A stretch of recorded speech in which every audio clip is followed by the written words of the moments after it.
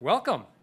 Good evening, everyone. We're thrilled to have you join us tonight, this evening. It's my pleasure to welcome you all to this event, as I said, the sixth in the Cracking the Cancer Code series, Precision Medicine for a Personal Disease.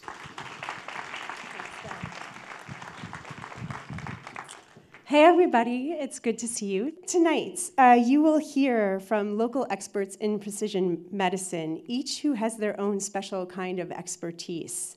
And this is a really, I always say it's special, but tonight I was thinking about how just a little over a decade ago, someone very close to me was diagnosed with an aggressive and devastating cancer. And in that, 10 days after he was first diagnosed, we had so many emails from people who had seen this story on the news about this new immunotherapy and that maybe we should start calling people and maybe something could be done.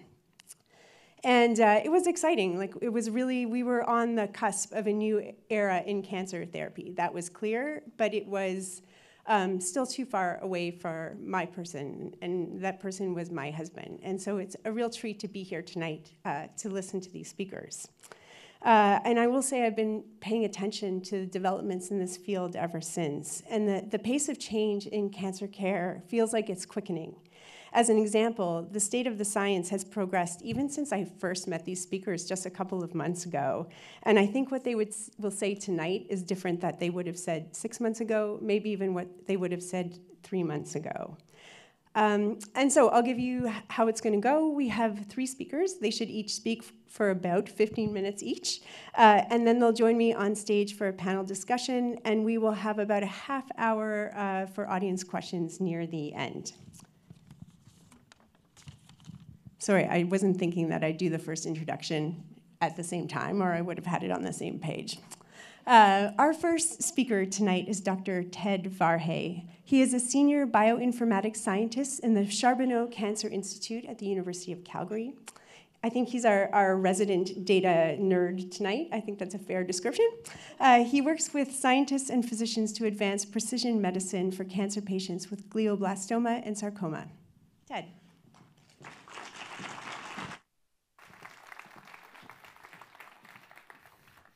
Thank you, Christina. Every day, the average person loses 37,000 skin cells without even realizing it. Now, I want you to multiply that number by 1 billion, and you have the number of cells in the human body. 37 trillion. That's a huge number. Cancer is a disease of cells, so if we want to create precision treatments, we need to better understand our cells and what happens when they go rogue. I am a bioinformatics scientist, and that means that my job is to analyze huge volumes of data from cancer patients. More than ever before, new technologies are generating data so we can understand cancer at a cellular level, and this is propelling a new era of cancer treatment. But we're not quite there yet. Despite the overwhelming data footprint that is accumulating, it can seem like cancer treatments sometimes still resemble something closer to a sledgehammer. Today, I want to talk to you about precision medicine for cancer treatment, about how we can move from blunt instruments towards more targeted therapies. And I often think that one of the best ways to think about where we need to go is to start by looking at where we've come from. Cancer has been around for as long as we can remember, and the very first cancer treatment was surgery. In the 1st century, a Roman physician named Celsus wrote this about cancer. After excision, even when a scar has formed, nonetheless, the disease has returned. Surgery often caused life-threatening infections, but even when that wasn't the case, Celsus could see that surgery was ineffective. Fast forward to the early 1900s. People knew what cancer was, but there was too much fear and stigma to talk about it. A cancer diagnosis meant certain death, and it was so feared, patients often did not tell their friends or relatives that they had it. On occasion, doctors would even withhold that they had diagnosed it in their patients. So efforts to raise awareness of what cancer was and the importance of early detection overcame huge barriers and increased the prognosis of cancer patients significantly. In 1901, X-rays are discovered that have a variety of applications to medicine. However, it took 35 years to experiment with doses and timing before radiotherapy is proven to be effective against cancer. Soon after, antibiotics were discovered, which prevented infection and improved the success of surgery greatly. In the 1940s and 50s, chemotherapies were discovered and were effective to inhibit cancer growth. But 80 years later, these three treatments, surgery, chemotherapy, and radiation, are still the most widespread. These treatments are, like the sledgehammer, imprecise. They kill cancer cells, but as we all know, they often do other damage too. What we need to do is break the rules of cancer treatment. We need to think differently about cancer, about what causes each cancer, and about what we can do about it. And a huge part of aiming towards more precise therapy is recognizing that every person's cancer is different. For a long time, cancer treatments were like this drug, administered to an undistinguished group of patients. For some patients, this drug worked well, and for others, it did nothing. And then for some, it can lead to adverse events. Now, let's say that we can improve our diagnostics, analyzing a patient's DNA, biomarkers, lifestyle, and other risk factors. This information can help us to distinguish our patients from each other. For example, even though these patients might all have brain cancer, now we can distinguish different types of brain cancer and predict what treatment or combination of treatments would be most effective. This is called precision medicine. In this model, we can figure out how to optimize our treatment based on each patient's unique cancer. Sometimes we can even design a new treatment for an individual patient, and this is something that's called personalized medicine. It's very exciting to see that this is happening right here, right now. So how do we figure out more precisely what is happening in each patient's tumor so that we can develop more precise therapies? The key is to understanding cancer at a cellular level.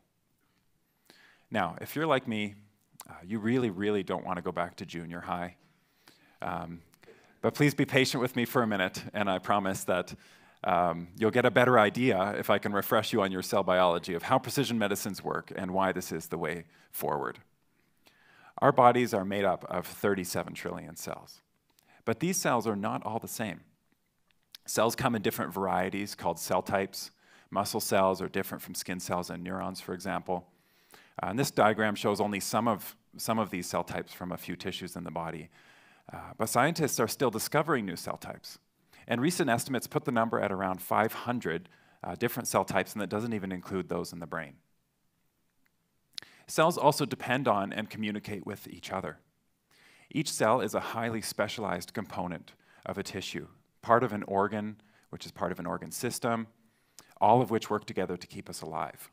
So the question is, how does each cell know its place, what it can be, and what it can do? The answer is in its DNA code, the set of rules which will determine everything about the cell for the rest of its lifetime. As a scientist, I've spent 15 years trying to understand the rules encoded by the DNA and how these rules can govern each of our body's 37 trillion cells. We often think of DNA as the inherited material that defines our hair color and our height. But I want us to remember that the DNA code operates independently within each cell. It dictates its shape and size, whether it can divide and grow or whether it needs to self-destruct. The cell's DNA will determine whether the cell is stationary or mobile, and it can dictate what the cell should do if it receives signals from its environment. These rules are essential for making sure that each cell behaves properly. But damage to the DNA can cause alterations, including mutations, that break these rules and forever alter the course of that cell. Now, this is key for us to remember. The cancer cells go rogue because they are controlled by the DNA. If we can decode that DNA, we should be able to crack the cancer code and design a precision therapy that intercepts and shuts down the trajectory of that cancer cell. The earliest example of this kind of precision medicine begins in 1960. Two researchers named Noel and Hungerford were studying leukemia cells. They looked at DNA molecules from these cells, and they observed that one of the two chromosome 22 molecules was slightly shorter than expected. Others working on this observed that one of the chromosome 9 molecules was longer than expected.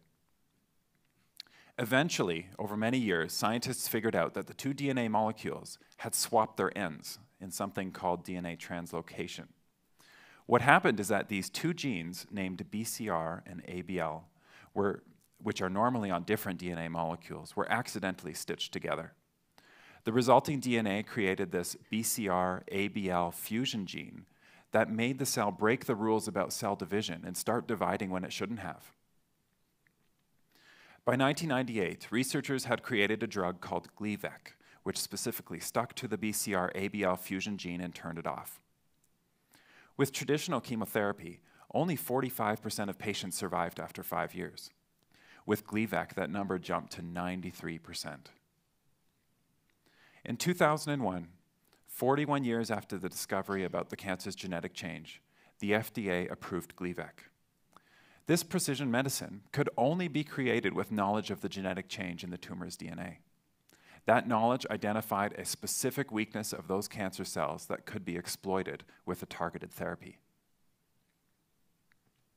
Now, the discovery of genetic alterations in cancer was a revolution. It motivated the search for all kinds of genetic alterations, and not just those that you can see with a microscope. In 2001, the human genome was sequenced, giving scientists insight into the entire blueprint for human life. Here are the journal covers from the day that the human genome sequence was published. Over time, it became much cheaper to sequence a person's whole genome. Starting in 2008, researchers from around the world collaborated to sequence the DNA for over 11,000 patients representing 33 different cancer types. The sequence of every individual's tumor and normal DNA generated huge amounts of data and opened the door to understand exactly how cancer can break the rules. For example, researchers found that some genes are mutated quite often in one or more cancer types. But they also found that there were many, many individual mutations happening in genes for which they could not understand their function. These mutations had no context, and no one knew what they did or whether they were important for cancer. And as a result, scientists began to classify genes and mutations by their effect on the cells themselves. As they studied them, they found that the mutations generally had one of these 10 effects on the cells: telling the cell to grow all the time, ignoring signals to stop growing, hiding from the immune system's killer cells, becoming immortal and living forever, creating self-serving inflammation, invading into different tissues, creating blood vessels to feed the cancer, creating even more mutations, resisting normal cell death, and altering cellular metabolism. And over time, as scientists identified how all these mutations alter the cells, they were able to design drugs that specifically target them. Here what I'm showing is one pill icon that represents an individual gene for which there is a targeted therapy that is now approved by the FDA as of 2020. First, I'd like you to appreciate just how many targeted therapies are in active use right now. Second, I want you to appreciate that all of these came about in the 20 years since the human genome was first published, compared to the 41 years that it took to develop Gleevec. Thirdly, recognize that as precision medicines, these are not necessarily restricted to a single cancer type. Since we understand the DNA basis for these treatments, it is conceivable that any patient with the right genetic profile could be a candidate. And finally, the work is not done. I mentioned before that scientists are still discovering new cell types, but they are also still discovering what genes can do and what effects mutations can have on cells. And this effort has accelerated greatly in the last 5 years, with technologies that can measure what every gene is doing in single cells, as well as at every point in 2D or even 3D space. We can now see exactly what the cancer cells are doing when they communicate with the immune cells. We're able to see how they invade into healthy tissue. And the door is opening to discover new kinds of therapies that we couldn't even imagine until now. I want to highlight just how much precision medicine has accomplished with the example of non-small cell lung cancer. This timeline shows an icon for each new therapy approved by the FDA. The last 2 decades have seen huge numbers of targeted therapies, including immunotherapies, and the life expectancy of lung cancer patients has grown by leaps. It took thousands of years from the days of Celsius to the point where surgery was a safe and beneficial treatment. And it took decades from the first chemotherapy to the first targeted therapy. And now, every few months, patients are provided with a newer, safer, and more effective precision medicine. I started my career as a biochemistry student working with cells, tissues, and chemicals. And when I tell people that I'm a scientist, that's what most people think that I do. However, science has changed profoundly. New technologies mean that we are generating data faster than we can understand it, and a new kind of scientist is needed. We need scientists that can connect information from different sources to uncover precisely what the cancer cells are doing inside the tumor, outside the tumor, and at the boundaries. We are just beginning to achieve the precision that we need to understand cancer at a cellular level. We know much more today about our 37 trillion cells than we knew 5 years ago. We can, and we must, use this knowledge to put cells back in their place. Thank you.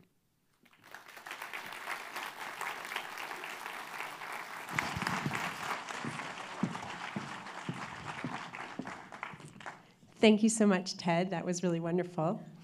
That was a really fascinating glimpse into the detective work that goes on behind the scenes in the cracking of the cancer code.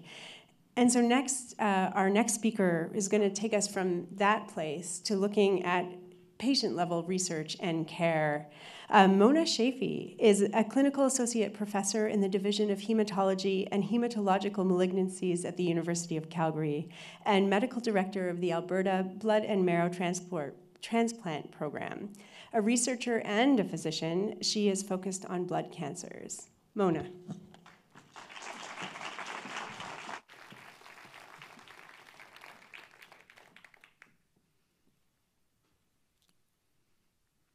I've always loved puzzles. My brain really likes it when things fit together, making order out of chaos.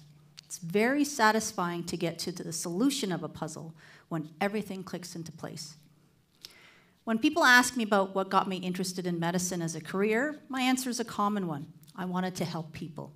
My love of math and science steered me towards a career in hematology, a field that relies heavily on the basic sciences and the tools they provide to manage patients with blood disorders and blood cancers. It was a natural fit for me, one where I can join my love of solving puzzles to helping patients with the problems they bring to me. Today, I'm excited to share a story about how a team of scientists and doctors in Calgary have found the puzzle pieces we needed for a potential answer to a complex medical problem with no available solution. As most medical stories begin, this one starts with a patient, a teenager at the time who had been having a fairly typical life until she wasn't. She found a lump in her right hip and unfortunately was diagnosed with cancer. This turned out to be alveolar soft part sarcoma, a cancer of the soft tissues like muscle, but also an extremely rare tumor, one in which only 20 patients in Canada are known to be diagnosed with at any given time. Unfortunately for her, the cancer had already spread to her lungs and brain at the time she was diagnosed, which isn't good news, as it meant treatment for cure was not believed to be possible. Her chances of surviving more than 5 years was thought to be less than 20%. Surgery, chemotherapy, radiation, these are still the old go-to standard treatments for cancer in the modern age of medicine. Our patient had plenty of those treatments, with multiple surgeries over the last 7 years to remove tumors from her muscle, her brain, her spine, her lung, her colon, her pancreas, plus a little radiation and radiosurgery. Unfortunately, her cancer kept coming back, and eventually she's going to run out of options. But we still have hope we can do something about that. Cancer treatment has improved dramatically in the last few decades, with precision medicine and personalized treatments leading to better outcomes for patients, including treatments that target the tumor directly, known as molecular targeted therapy, and immunotherapy, which harnesses the patient's own immune system to treat cancer. In particular, the advances in immunotherapy over the last 10 years have been tremendous and is now considered an important part of successfully treating a variety of different cancers. Now, in order to understand how immunotherapy works, you need to know the basics of a healthy immune system. So let me give you a quick primer. Our immune system is a complex network of cells, antibodies, and other molecules that work together to defend us against infections, but are also important in getting rid of old or damaged cells, including cancerous cells. T cells, in particular, are important immune cells that become activated when they sense danger, usually an infected or diseased cell. And when this happens, the activated T cells aim to kill these dangerous cells. And through the wonders of medicine, we've learned how to manipulate the immune system to work for us. For example, using vaccines to trigger a mild reaction so that when the real infection comes along, our systems are primed for it. But when it comes to using immunotherapy for cancer, the same type of thing happens. This time, the target is on the cancer cell itself, and the immune cells are directed toward it.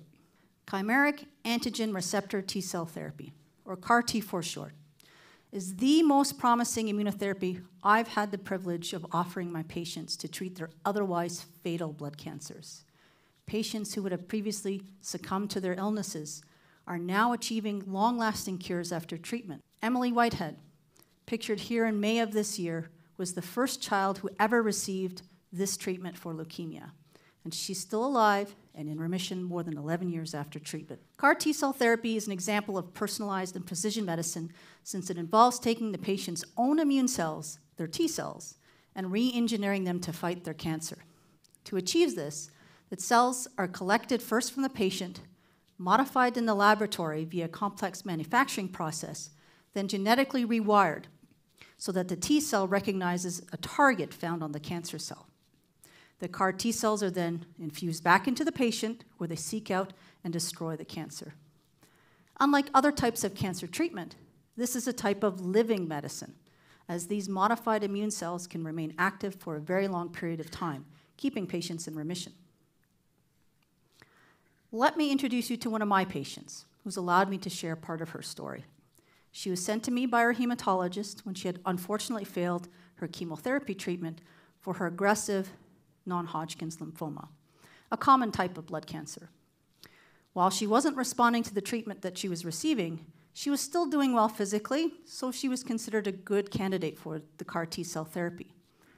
This is her earlier this year in the hospital day unit undergoing apheresis, the procedure we use to collect her immune cells called lymphocytes, which include those T cells. Her arms are stretched out and she has 2 intravenous lines to allow the blood to circulate through the apheresis machine, where we can collect just the lymphocytes, and then the rest of the blood goes back to her. She's got to stay like this for hours in the hospital until we get everything we need. Then the cells are shipped to a manufacturing site to make the CAR-T treatment.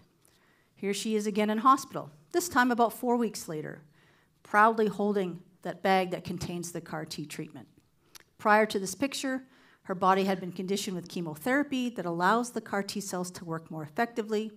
She then receives the CAR-T therapy via infusion through her IV, monitored in hospital for a couple of weeks, and managed for any complications related to the treatment. 1 month after her treatment, we could already see her lymphoma was shrinking. 3 months later, she was confirmed to be a complete remission, cancer-free, for the first time since she began her cancer journey. She's now more than 6 months since her treatment, getting her life back on track, and even thinking about returning to work in the new year. Her story is one that's been repeated many times in the last few years in Calgary.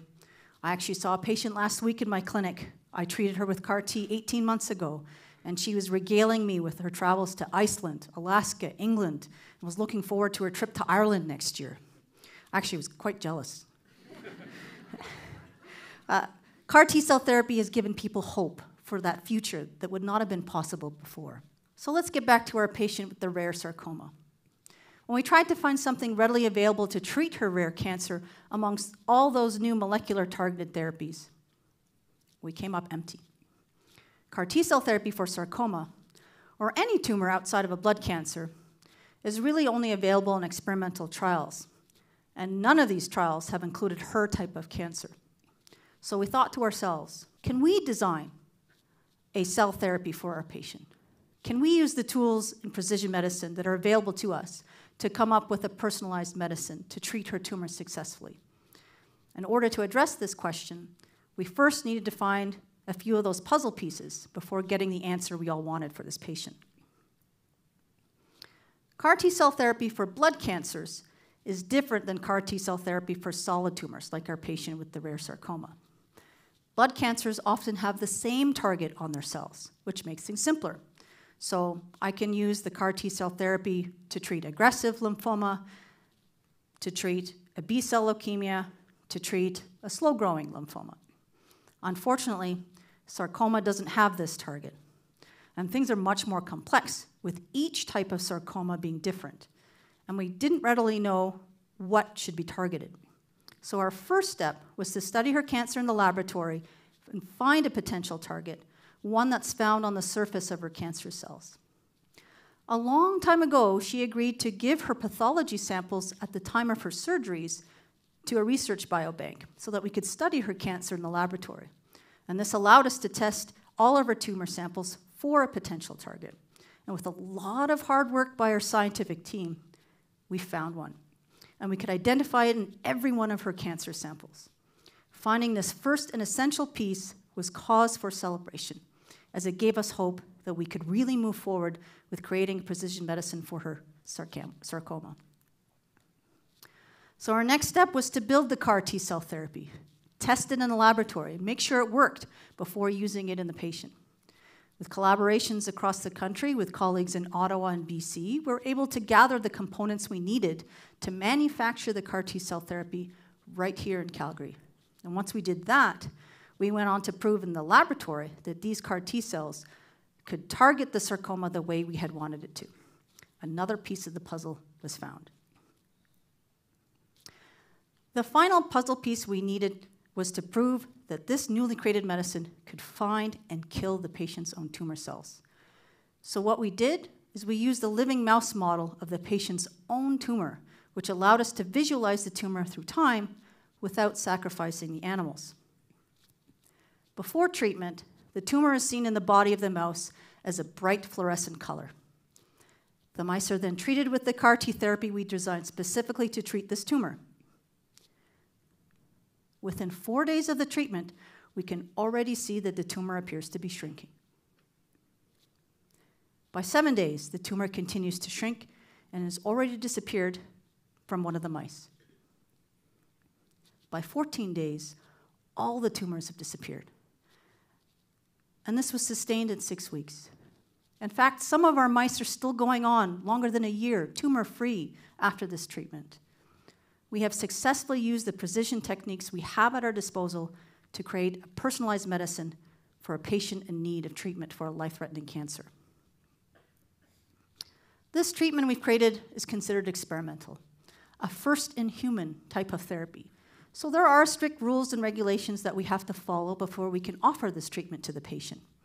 Health Canada regulates all medicines in Canada, including CAR T-cell therapy, and requires us to administer this new treatment through a clinical trial so that the patient is monitored carefully, not just for efficacy or how well the treatment worked, but also for safety. For a patient to qualify for a treatment where the side effects may be severe or even life-threatening, we have to exhaust all available treatments first. We do expect this to happen sometime in the future for our patient, and we are now ready to use this treatment when it's needed. In the meantime, there are other patients with this type of cancer across the country who may benefit.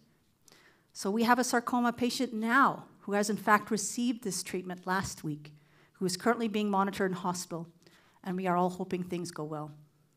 We've also managed to find the target we discovered in this sarcoma and other types of cancer, including some forms of kidney cancer and even breast cancer.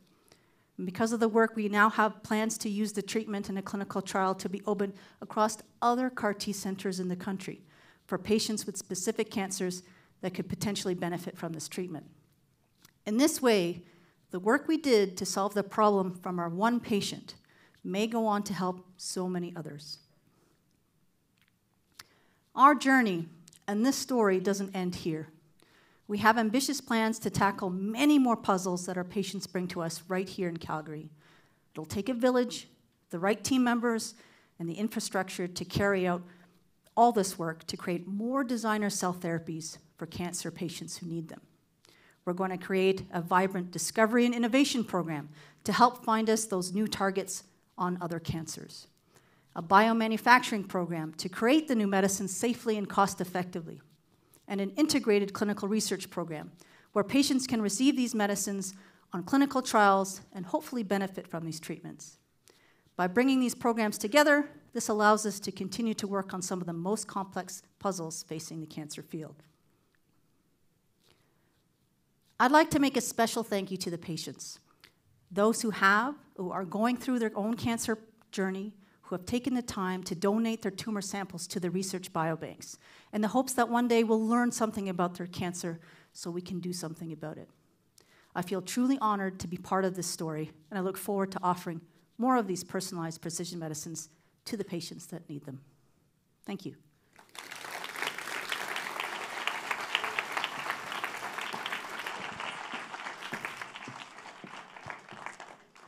Thank you, Mona. That's really incredible listening to you tell that story.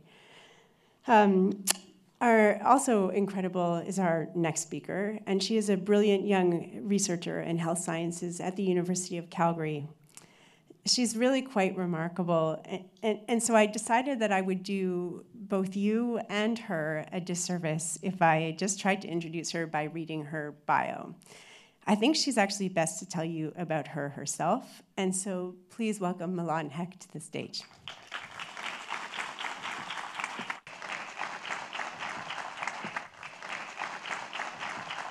I'd like you all to take a look at me and think about what you might say about my appearance.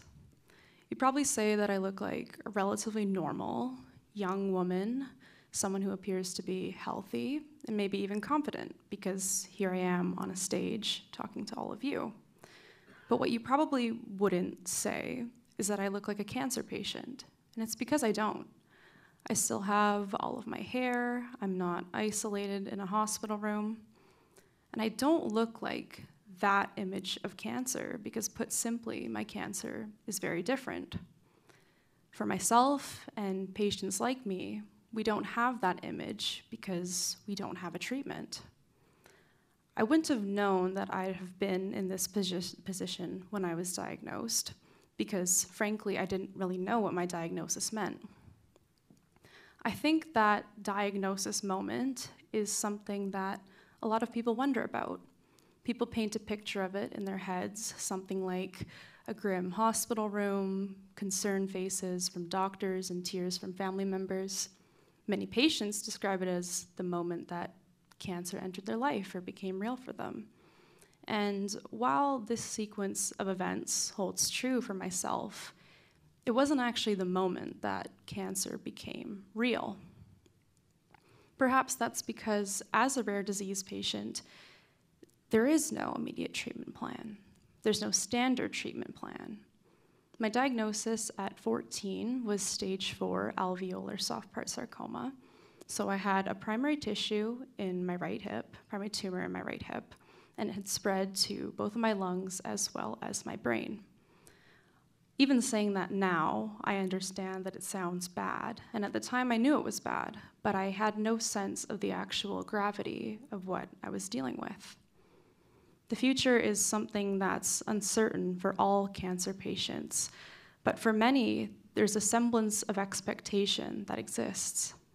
Whether it's statistics, a detailed prognosis, or even watching the lived experiences of those who share a diagnosis, there are these frames of reference that exist, and that's a luxury that I never got to have. Anticipating anything of what was to come was really like taking steps through a labyrinth in the dark. The initial segment of my treatment began with radiation to the tumor in my hip, followed by a resection and reconstructive surgery. I then had resections performed on both of my lungs, and finally, gamma radiation delivered to my brain. And of course it was hard, and of course it hurt, but when I came out to the other side of it, I really thought in my head that I was at the end. In a strange way, I actually felt like I got the easy cancer. I mean, I kept my hair, I wasn't in hospital for too long, and I even finished school on time. So I thought I had it easy. But this would prove to be a very premature conclusion as complications began arising only several months after. I began experiencing these debilitating headaches that made my eyes feel like they were being pushed out of their sockets, and that is when we knew something was wrong. Scans revealed that I had extreme swelling in my brain, which was attributed to the radiation I received earlier that year. And this was combated with a months-long regimen of steroids, and this was all for us to find out that the radiation actually didn't work at all, that the cancer was continuing to grow, and that I would need actual brain surgery. So maybe that's the moment that cancer started to become more real, when things don't follow their initial plan, and when I really am taking those first steps into the dark.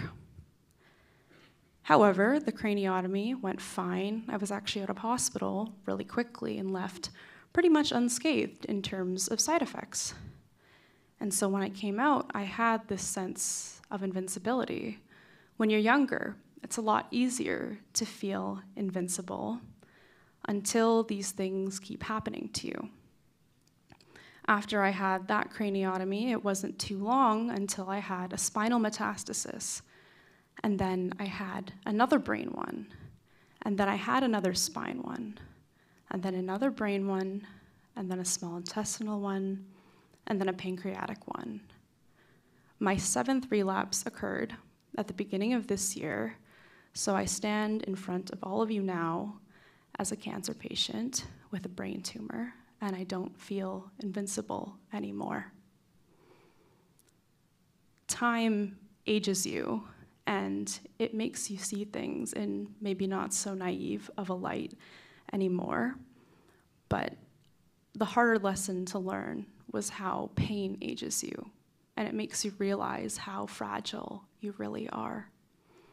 It was in July of 2021 that these realizations of fragility finally came to full light for me.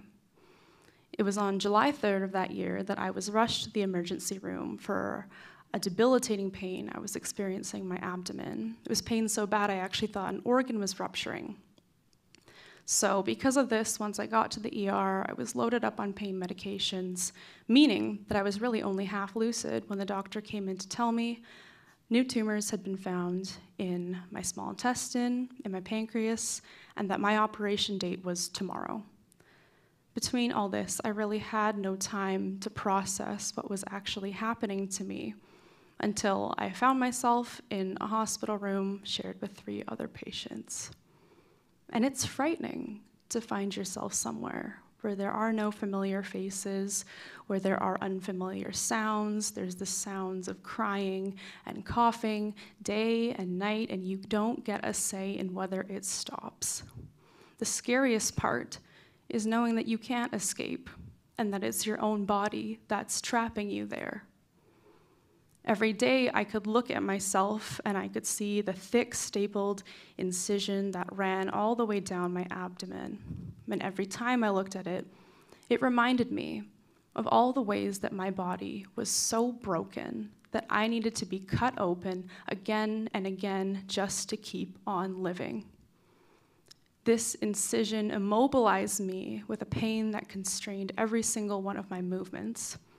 A pain that only became worse as this incision became infected. It was the slight contortions on the doctor's face as he peeled back the gauze underneath my staples that told me something was wrong before I even needed to look. And when I did look, I was greeted with the sight and the smell of a red-yellow pus leaking out from between my sutures. When you see something like that, and you see the horror of your own body, there really are no comprehensive thoughts that you have. All I knew is that the hell I was in was going to worsen, and it did. This incision ate away at my flesh, opening gaping holes in that tissue around my incision. This tissue became so infected that eventually I could actually look down and see the pink of my muscles underneath, my insides quite literally exposed. And not only did this infection eat away at the tissue of my abdomen, it ate away at my strength. I was left with so little strength that my family would offer me entertainment, they'd offer me movies, books, conversations, and I refused all of it because I wanted no more connection to a world that I so desperately wanted to check out from. So more often than not, all the strength I had was just to stare at the wall, to stare at the ceiling. And in that room, there was nothing above me but a stained gray ceiling. Yet I would look at it as if it were the open sky, and I would pray and I would ask that it would all be over. At that point, I just wanted an end, and I didn't care if the end was dying. I just needed it to stop. And I think being broken down enough to wish that end upon yourself, that moment was when cancer became real for me, and as real as it ever has been. From my diagnosis at 14 to now, 8 years have passed, and I have not been in remission for a single one of them. I've had 11 surgeries over those 8 years, averaging to over a surgery per year. And when I think about it, there really is something that's inherently straightforward about surgery as a treatment. You know with a great sense of immediacy whether or not it worked. You're in, you recover, and then you're out.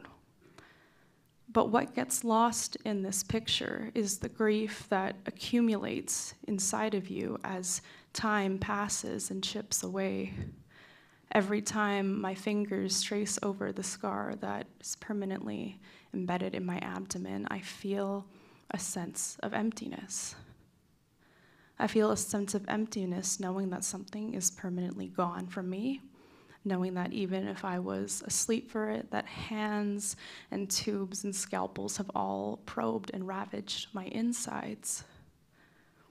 There's so much that I could say about this horror and this grief and this loss, but all I'll say for now is that I am tired. I am tired of losing another piece of myself with every year of my life that passes. And I'm tired that fearing that after enough surgery, there won't be enough pieces that I can give away anymore, that I will reach the end of the line. And then what happens? That question and all the uncertainty illness brings with it have completely altered the axis in which I can configure my life around. Every day is a waiting game for me. It's a waiting game between scans, between symptoms, between oncology visits, and it's agonizing. Sometimes I wish that my oncologist would just give me the bad news and assign me a treatment, because at least that way I have an axis again. Because when you're in a waiting game, every decision about the future becomes precarious. I'd like to start my master's out of province next year, but will I be able to? I wonder about the future of my employment, if I'll be able to have a steady job. Even things that seem more frivolous, like travel, is still something that has a precariousness to it. My friends and I bought tickets to see an artist in Los Angeles next year in February. And while I wish this could be a moment of nothing but excitement, there's still that fear that lingers over me. What if I'm on treatment and I can't go? What if I have a symptom flare while I'm there? And really, this is the highlight of the purgatory that I'm in now. I received radiation in April of this year for the tumor in my brain, and we've yet to know whether or not it worked. All we do know is that it's caused intense inflammation of the brain again, inflammation that's resulted in me having seizures and still being prone to neurological symptoms.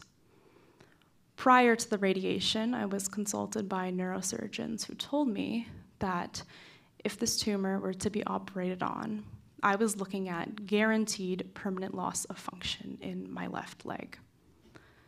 So while I wait to find out whether the radiation worked or not, that sense of precariousness is still there. If it didn't work, really my only option is CAR T. And so this is really the reason that CAR T is so important. It's a treatment that actually takes a patient's body into account rather than taking away from it. And maybe with this, you would have thought that my initial involvement would have had a bit more of a story to it, but really all it was someone approaching me from the biobank, asking me if I'd like to donate my samples? And I said, sure, why not? It's not like I was going to do something with them. So I signed consent forms, and then it was a forgotten thought for years, until the fall of 2021, actually, when a research team out of the University of Calgary told me that something was actually happening with these samples, that a project had started and that it had the potential to be a very powerful immunotherapy. And with that, I was amazed. I actually didn't think anything would happen at all with these samples. And that amazement only continued to grow as this project has grown, as CAR-T has grown. And I could not say in honesty that I'm grateful for cancer, because I'm not. But I can say that I do have a deep sense of happiness, knowing that everything I've had to go through has been able to contribute to something that is so promising and so wonderful. So this story of mine that I've shared with you has had no shortage of pain, of suffering, of endurance, but I can say with my full heart that I love this life. I love the things I get to experience. I love the things I do every day, and I love the people that I have in it. Many of them are here, and I'm not ready to let you go. I'm not ready to let all those people go, to let those experiences go. And I am fearful of a future where I might start a treatment with unknown outcomes, but I'm still grateful to be given a future that doesn't entail the permanent loss of pieces of myself, of functions that I have. Really, what this all means to me is a continuation of something that I have held on for so long, and I continue to hold on to. Even if the path I walk down and the treatment I start brings more pain, more suffering, and more difficulty with it, those are pieces of life that I will gladly take if it means that I still get to be here. Thank you.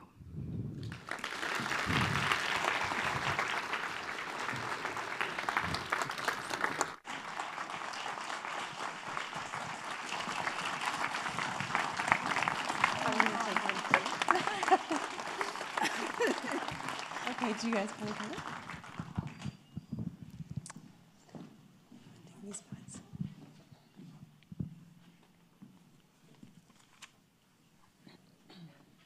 Thank you to all three of you, especially to you, Milan.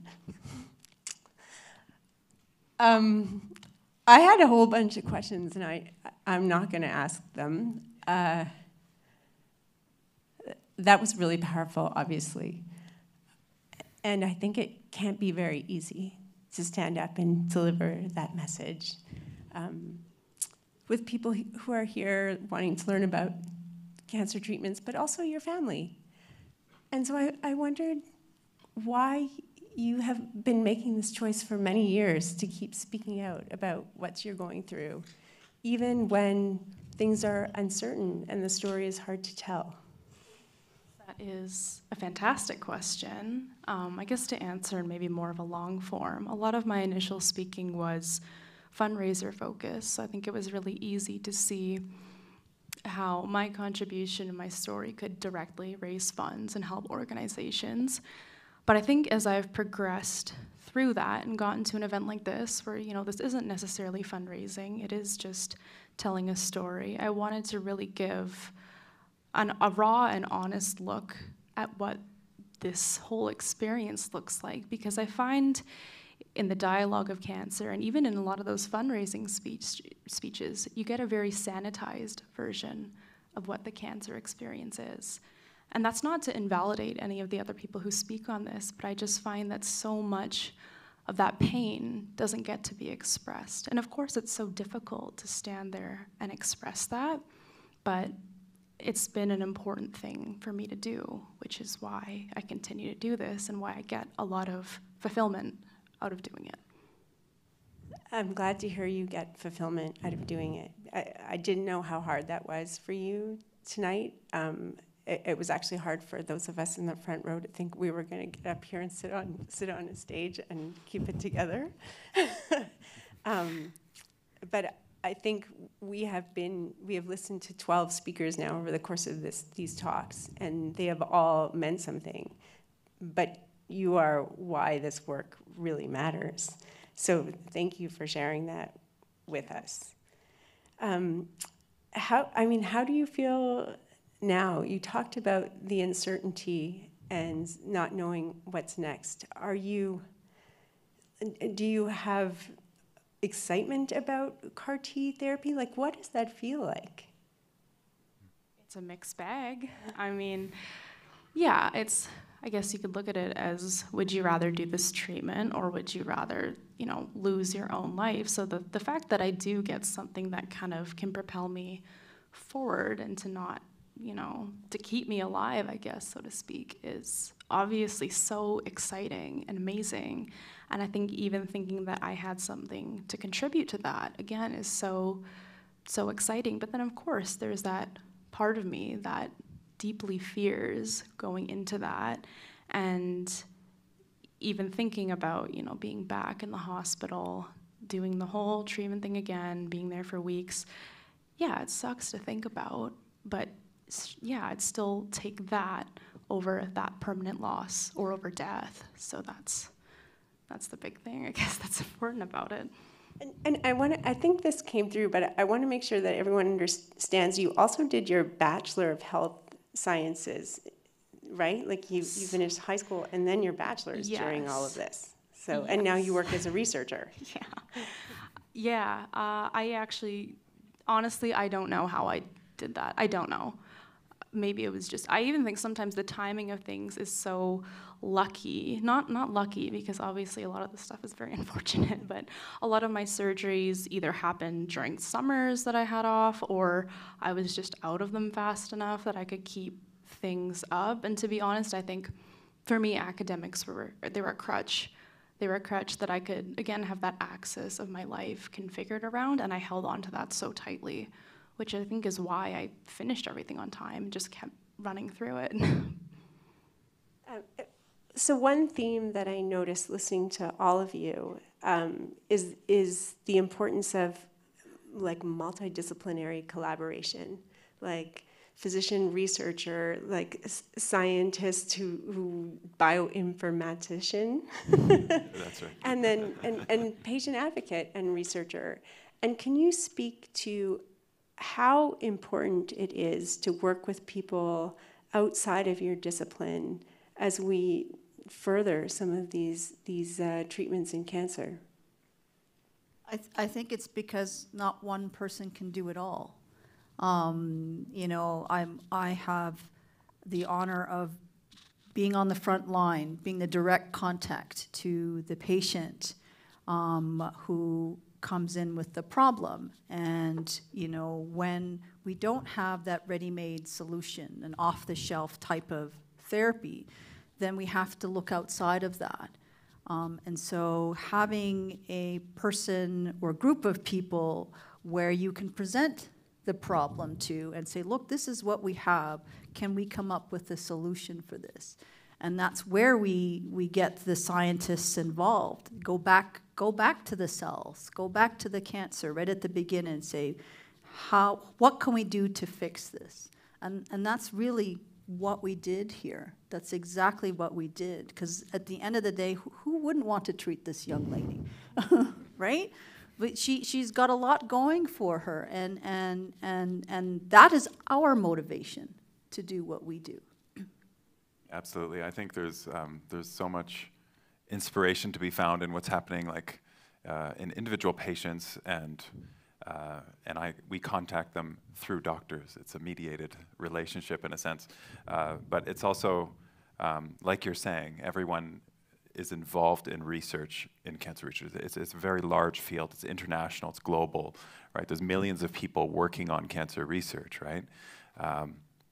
And it's necessary. We get our inspiration from, findings that were made in a completely different environment, right? And we go back to all of our data repositories that we have, right? And we try to see, can we see the same thing, or do we find something that's a little bit different actually? And that's how we can refine our idea of what these treatments can be. Milan, I mean, you work you have this interesting relationship with researchers here in Calgary. I do. It's interesting and a privilege for sure. I think it's wonderful that I have the personal investment in it, but I also love the fact that I'm a scientist too, and I get to be excited about these developments, and I get to see the cool mouse pictures that Mona shows that apparently you can't always show on screen, and I get to be excited about that. I loved that figure. So it has been really exciting. I think I can even see in my own smaller microcosms and dynamics here the importance of, speaking to patients, speaking to scientists, and having that bridge between everything. I love being able to just even have that bridge in my own life. Well, let's talk about CAR T therapies now as a reality for people in Canada. Who and where are people eligible for CAR T therapies? So CAR T therapies is actually a very specialized treatment. And if you think back to the CAR T history in Canada, it's really only really been around probably for 5 years. And initially only in 2 sites in Canada, in Montreal and in Hamilton, where they were participating in clinical trials. So that's usually what happens with new therapies, is they're introduced first as clinical trials. And that started probably about 2017. And in 2019 is when Health Canada first approved CAR T therapy for patients in Canada. And because those 2 centers had participated in clinical trials, they were also the first 2 centers to be able to offer these treatments. And then it spread across the country after that. I think a second center in Ontario opened up, and Alberta, the one in Calgary, was the first center west of Ontario and had been for some time. And we opened for standard of care in 2021. We would have opened the year before, but COVID changed things, so things got delayed. And so we've been able to offer it to any patient who qualifies. And it is predominantly blood cancers right now, because that's where most of the research has been done. And very few sites in Canada are doing clinical trials for CAR T outside of that. And so this is an evolving field, one that we're very excited to be participating in.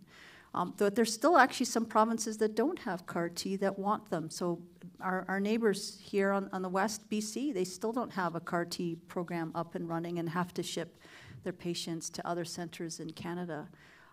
Because of the resources, the need for patients to be hospitalized. It's a very special therapy, and I think it's an important one that's going to expand very rapidly, very quickly over the next few years. So I have the privilege of working with the province, Alberta Health, and trying to predict what's going to happen. And we've asked for a lot more money. I'll tell you in January whether we got it or not, but we really expect it to take off and start to see it used earlier in the disease course, so that instead of waiting till patients are end of line for cancer treatment, we're getting it maybe even second line treatment for some of these very aggressive tumors. Which I think will result in better outcomes and less unnecessary toxic chemotherapy treatments that we're giving now. Do you foresee a time where it is given as a first-line treatment?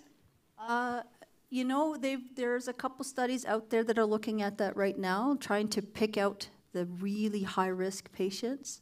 We are seeing good activity and responses. I think that is a research question that needs to be answered.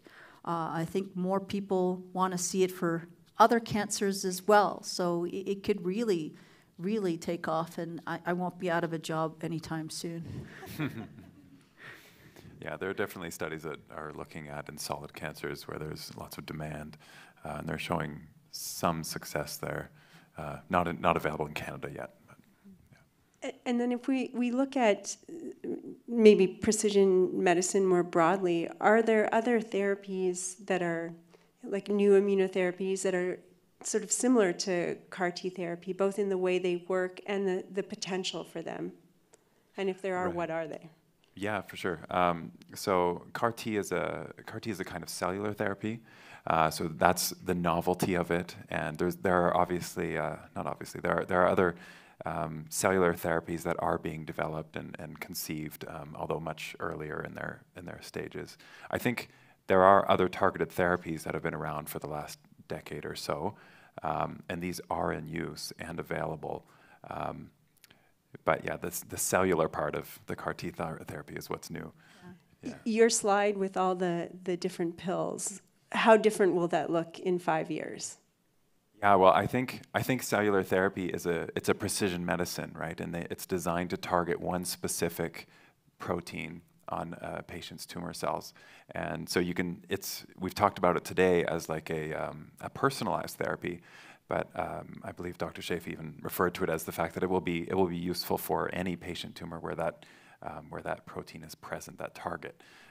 So I think we can consider those targeted therapies, and there's many being developed around the world that if they're tested and safe and effective, we'll start to see a lot more of those, for sure.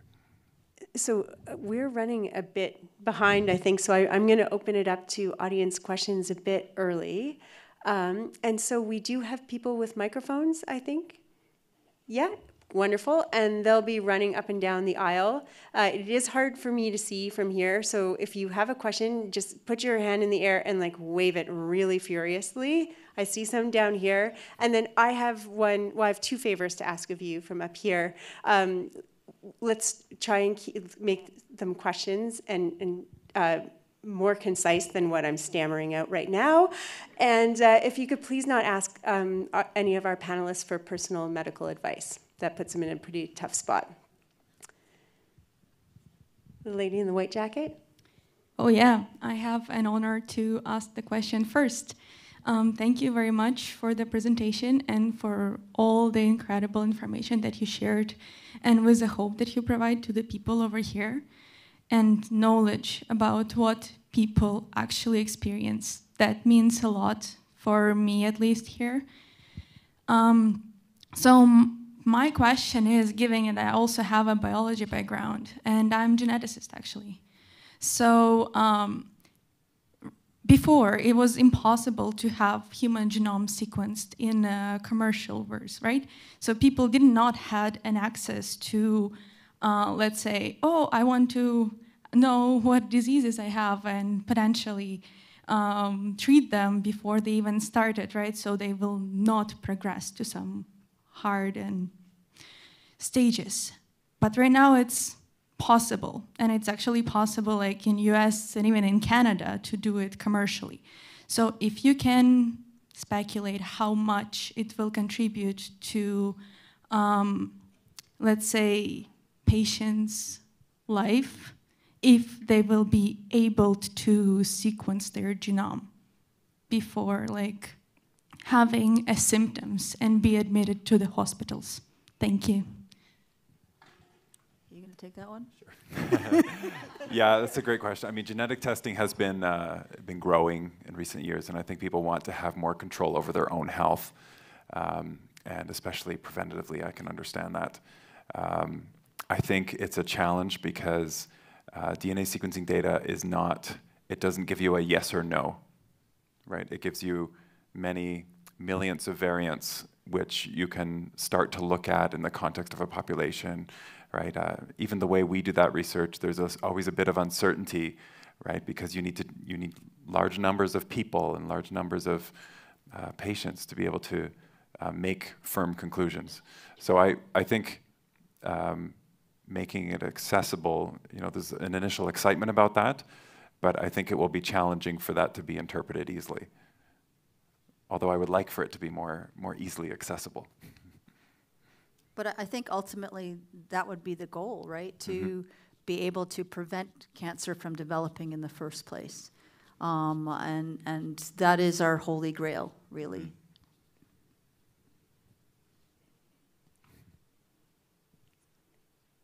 Next question. In there.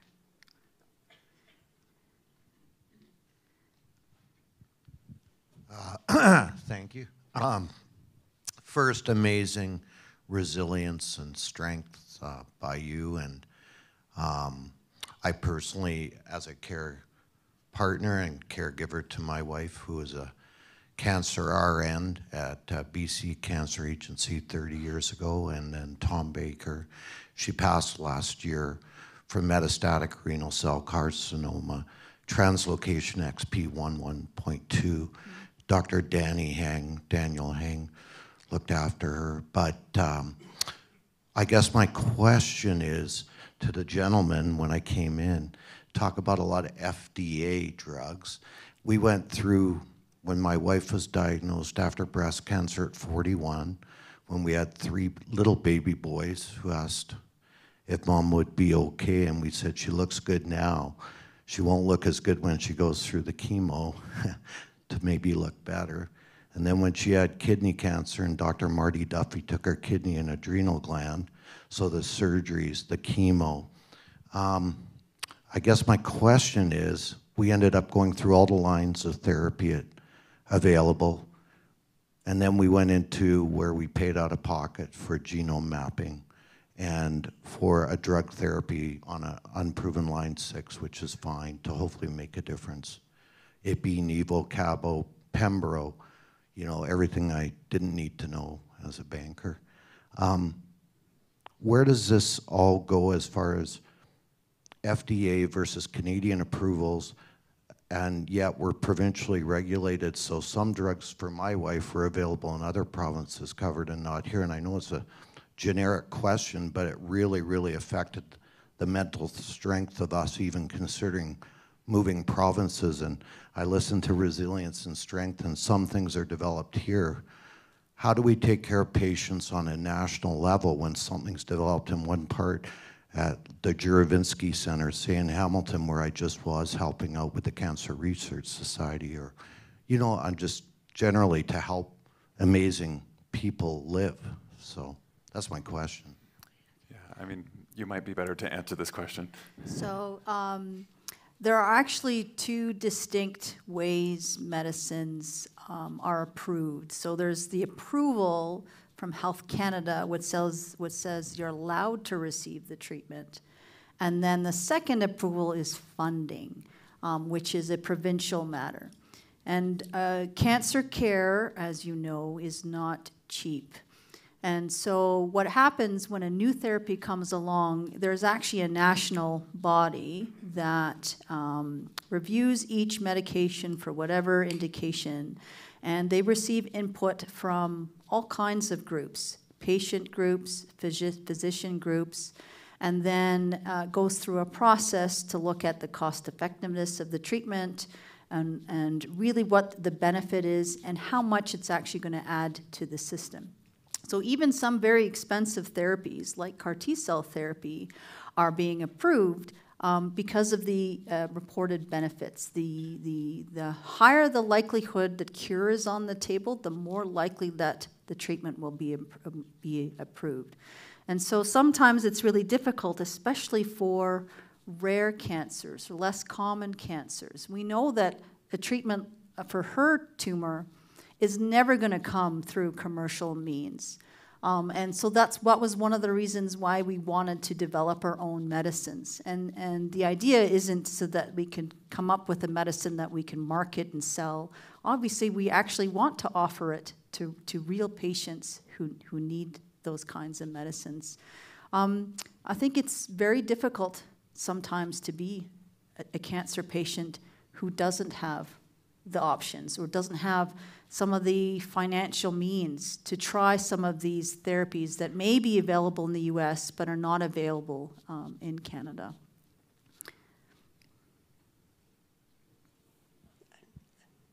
Yeah, it's very hard, and I do, as someone who writes about these new therapies all the time, I wonder how much cost will be an issue in access. I mean, because we want to bring our healthcare system is a universal one, right? So we have to factor that in when we're providing care to patients. And so advocacy here is really important, and trying to get the right people to listen to the needs of patients. And the more national it is, actually the more effective it is, trying to get every province to do the exact same thing. Thank you. I would add to that like, as we were speaking before, just about how international research is, right? Some location will champion something, and that's really a good place to start testing it and seeing how good it is, right? And if it's really that good, it will start to be adopted, right? And some medicines might be expensive at first, but over time, you know, other versions of it will be made that can be more accessible perhaps, and things sort of do spread over time, but it's not immediate that everyone's on the same page for sure. And there are actually initiatives right now to try to come up with CAR T that mimics what's already available commercially at a fraction of the cost. So I have colleagues in Edmonton who are already doing this, who are using CAR T with the same target against blood cancers that's available commercially, but at a fraction of the cost. And that really is very attractive to Canadians, being able to do it cheaper, right? So that we can do more and offer it to more patients. Next question. And I see a couple of hands down here. 3.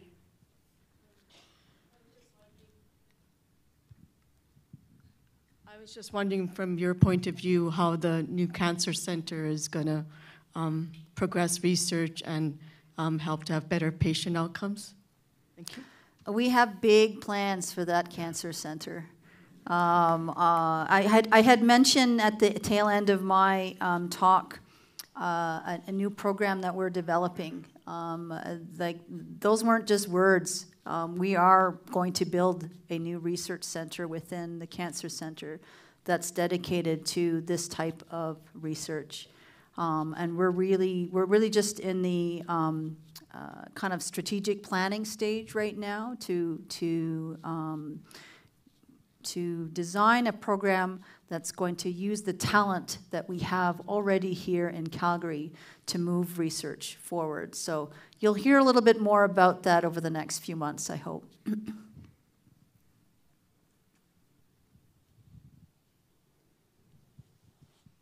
How could you define a neutral cancer cell from a dangerous cancer cell?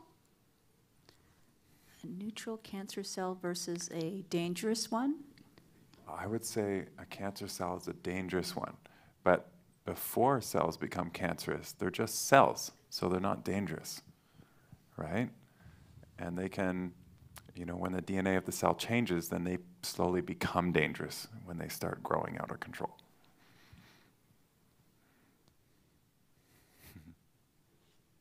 There were some questions down here. I was just wondering if you could maybe talk a little bit about stem cell transplants and bone marrow transplants for hematological cancers and the kind of evolution and success rates. Sure. So CAR T cell therapy is cellular therapy where we use the patient's own immune system to attack the cancer. Stem cell transplant's a little bit different, and there are 2 different types. When we talk about stem cell transplant where we use a patient's own stem cells, the way we treat the cancer is actually just plain old chemotherapy, just really high doses. And the stem cells that are used in that situation really don't do anything other than help rescue the patient and recover from the treatment. It's the chemotherapy that treats the cancer. Whereas when you talk about a donor type of stem cell transplant, that is a form of immunotherapy. But in this instance, we are using a new immune system, a different immune system, one from a stranger or a family member that has a match. And that new immune system goes out and attacks the cancer. But the problem with that is that not only does it attack the cancer, it can also attack the patient because you're not getting those cells from an identical twin. You're getting it from somebody who is different from you. And sometimes you can get an overactive immune system, and you get what's called graft versus host disease, which can actually cause a lot of problems. So it's not perfect. I think that stem cell transplants have a very important place for some diseases, some aggressive leukemias in particular. But ideally, if you could use something else, the CAR T-cell therapy where it targets the cancer using the immune system, it is actually much less toxic to do that, and you don't have this worry of graft versus host disease. So there are actually looking at CAR T-cell therapy as an alternative to doing a donor type of stem cell transplant. And CAR T-cell therapy for lymphoma is now replacing your own stem cell transplants for patients with lymphoma. It's actually better. It was proven to do that. And so that's where we're moving. You know, talking about moving the treatment earlier in their disease course. So the idea, again, at the end of the day is offering better treatments that are less toxic to patients. And I think that's going to change how we look at many different types of cancers. There were a couple hands down here. There's one on this side, and was there one? And both in the same row, either end of the fourth row.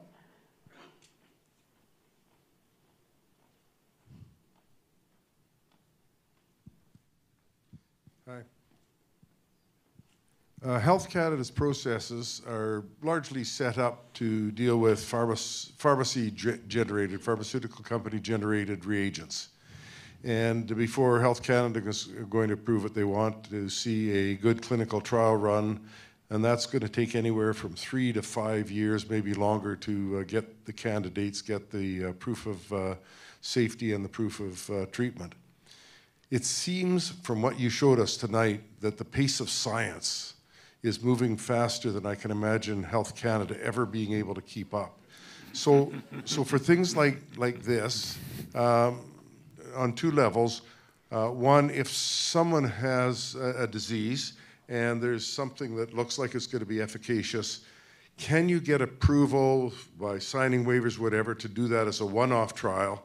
And secondly, what do we need to do in our whole healthcare system clinical trial process to keep up to the pace of science? Were you listening to us earlier?